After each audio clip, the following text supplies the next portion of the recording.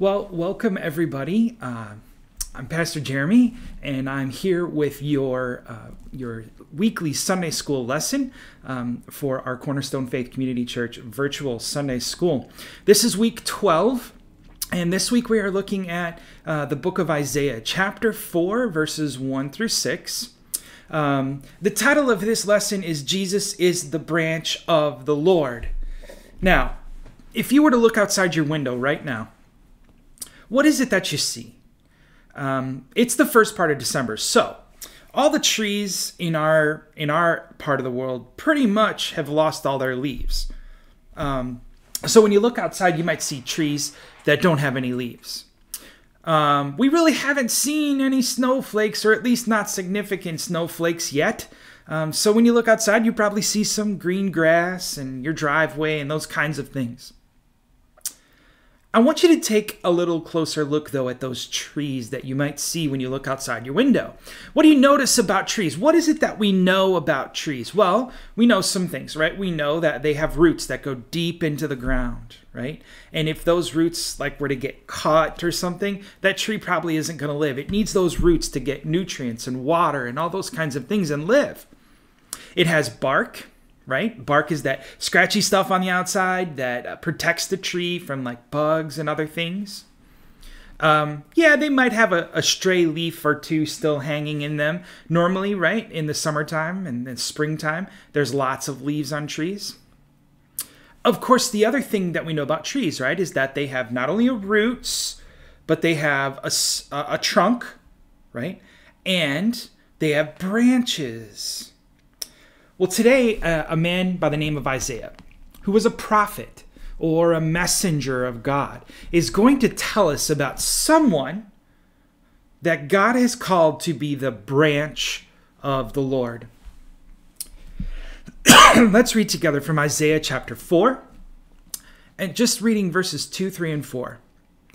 It says, "At that time, the Lord's branch will be a beautiful and great branch. The people still living in Israel will be proud of what grows in their land. All the people who are still living in Jerusalem will be called holy. This will be all the people whose names are recorded among the living. The Lord will wash away all of the sin from Jerusalem. He will clean Jerusalem with the spirit of fairness and the spirit of fire."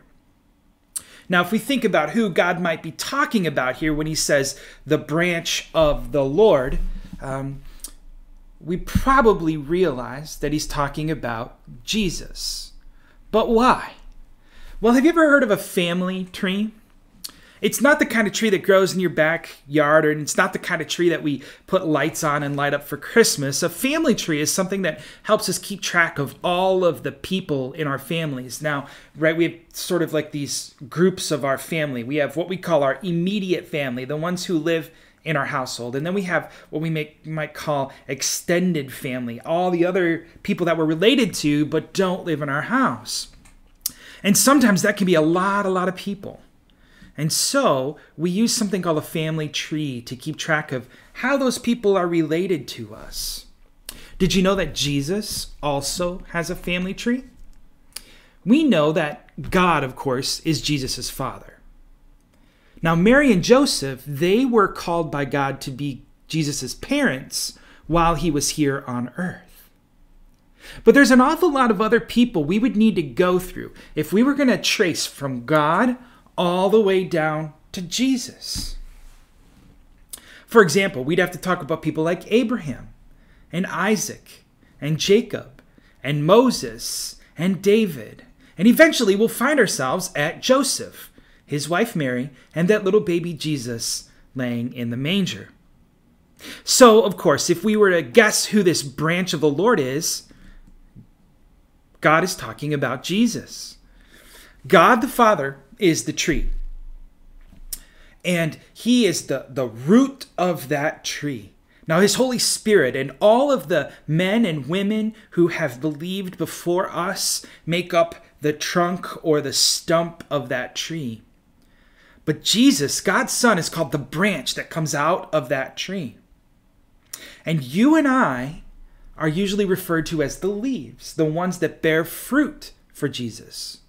Well, obviously, if a leaf doesn't have a branch to be connected to, then it can't possibly bear fruit.